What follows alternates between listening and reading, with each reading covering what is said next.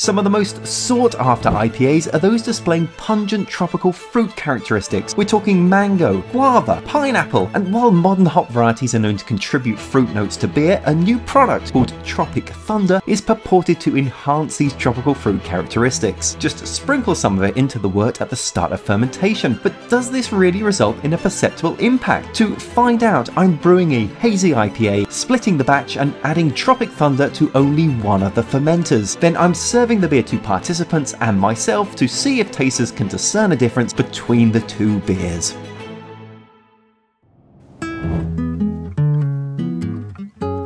I do enjoy an IPA with ripe tropical fruit characteristics, so when I see brewing products that are said to amplify those flavours, I'm equal parts interested and skeptical.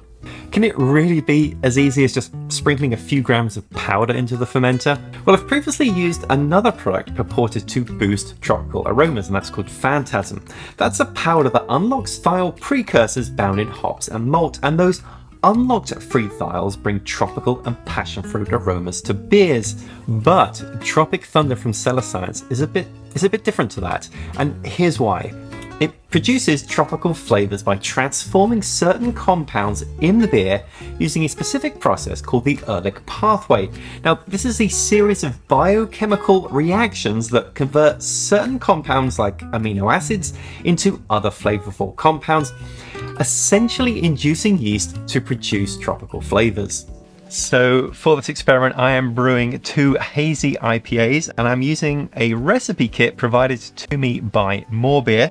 This is the Heavenly Haze recipe kit. These are quite cool actually. They're Hazy IPA kits and they're single hop kits. So there's one hop throughout all of this, and I'm going for the New Zealand hop of Ruaka.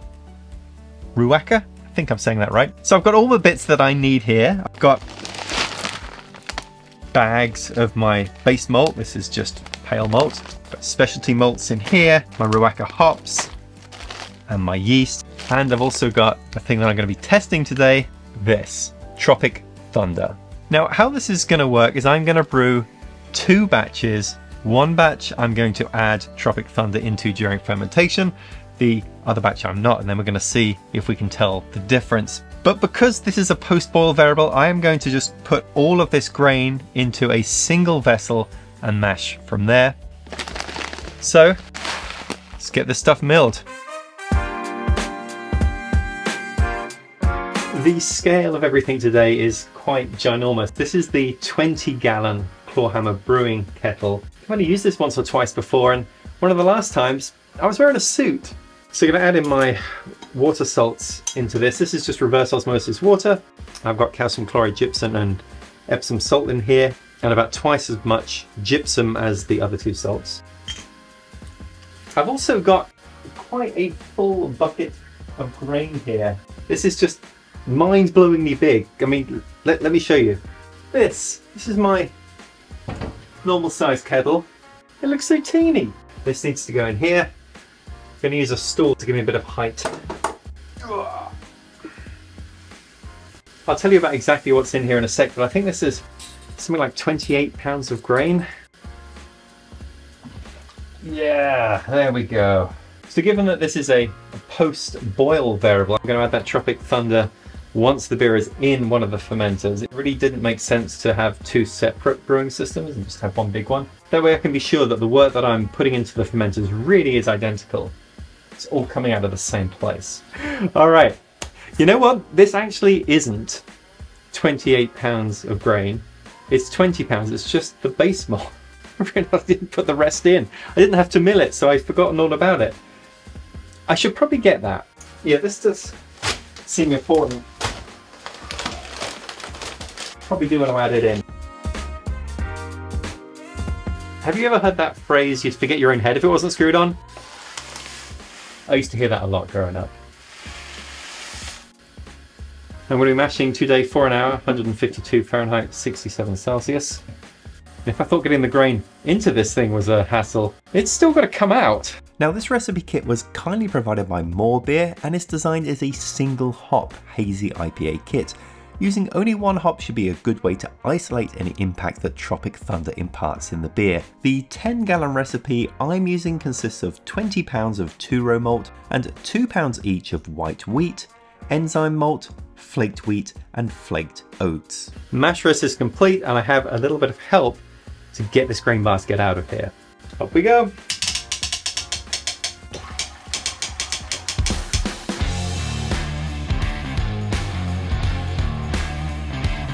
Well, I've been boiling for 45 minutes already. Just letting it boil. There's been absolutely no summarization of any alpha acids at this point, but with 15 minutes left, it's time to add in the hops. So I'm going to add in my Rewhacker pellets. Now I'm going to be adding in 2 of these bags. These are 1 ounce each or 28 grams each. So let's put these in now. And this is as close as I'm going to get to a bittering hop with this beer. This will contribute around 14 IBU to the beer. So 2 packets down, there's plenty more to go. Now I'm going to do a hop stand. So I've used my chiller to lower the temperature of the water to around 170 Fahrenheit or 77 Celsius. And now I'm going to add in another 4 ounces of hop. Now we're below the temperature of a summarization here, so we're not going to get much bitterness from this. We will get a little bit. Brewfather thinks we're going to get a few IBUs out of this, but mainly this is going to be here in order to get some of those aromas out of the hop, some of those essential oils. I'm just going to leave this hop stand like this for 30 minutes.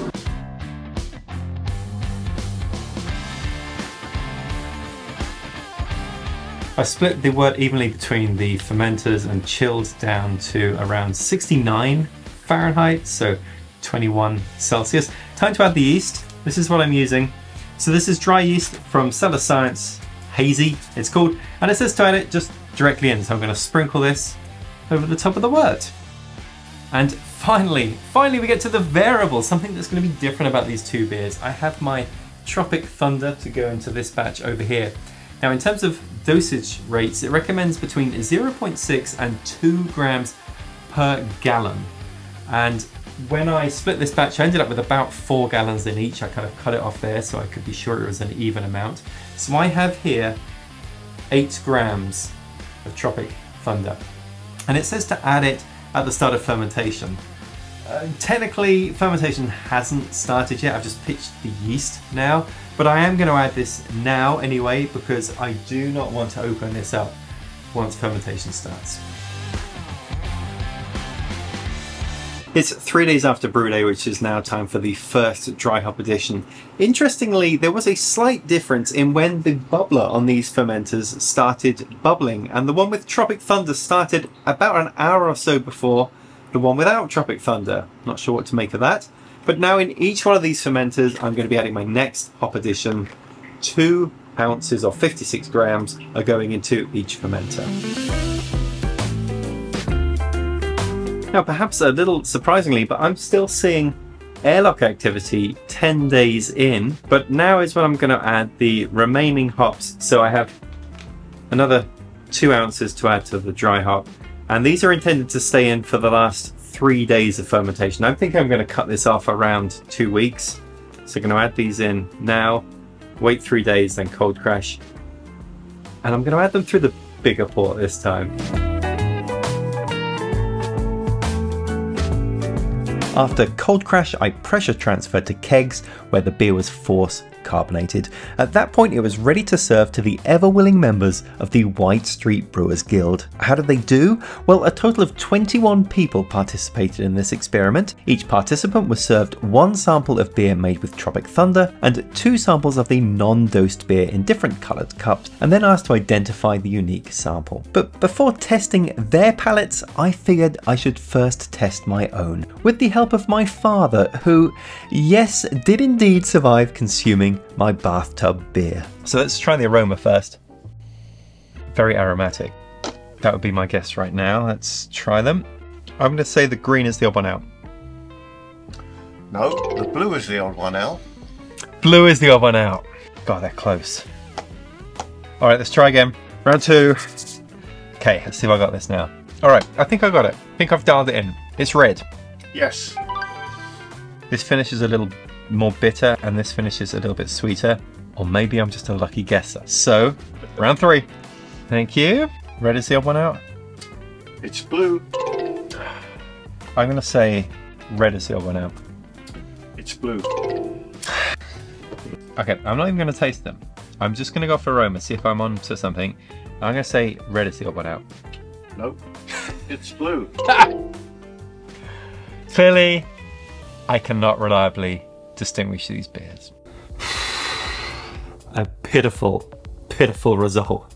Despite having brewed these beers and being fully aware of their differences, they were perceptively identical to me. Could the pros at More Beer do better? Well, I sent Vito and Chris 3 marked cans and asked them to pick the odd beer out, which, spoiler alert, is the blue can. That is the batch that used Tropic Thunder. So what we're trying to do is isolate which one has the secret ingredient. So when I first went through, I'm like, oh, there it is. And then I go back through and I'm like, no, that one actually has a little less than what I thought. Was your first thought of, oh, there it is, the one that is different, was it red by chance? Or was no, it wasn't. No, so, interesting. Yeah. Because when I first smelled, I started here at green, worked my way to blue. And then when I smelled red, it was definitely a different, more candy type aroma. And I think it's worth mentioning, like these type of products, you know, they're not going to turn it into a different type of beer. You know, a symphony has many players in it, and you know, it's hard to isolate the cello out from the other ones. You know, so I would. Don't go into these expecting it to just turn it into, you know, a whole other beer. It plays a part, and it's, you know, the whole sum is greater because of those little contributions. The bright candy is similar in these two, so I am going to go on a limb. And when you're talking guava flavors, things like that it might be this green guy. Yeah, I'm going to stick with blue. That's mine. You're going, where are you going? Final green. There we go. Let's pass it over to the Brülosophy guys. But what about everybody else? Well, 12 tasters needed to accurately identify the unique sample in order to reach statistical significance, and only 5 did, indicating participants were unable to reliably distinguish a hazy IPA where Tropic Thunder was added at yeast pitch from one that was not. Not even close. So why didn't this work? Well, if we assume Cellar Science's claim about how this product works is true, it's possible that the fruitiness from the hop additions in this beer just overshadowed any impact of the Tropic Thunder. Or maybe a different yeast strain might have fared better. I was excited to give this a try, but in this particular instance for this particular style, we have a non-significant result. But what about the bound thiol product I mentioned earlier? To find out how that fared, watch this video here.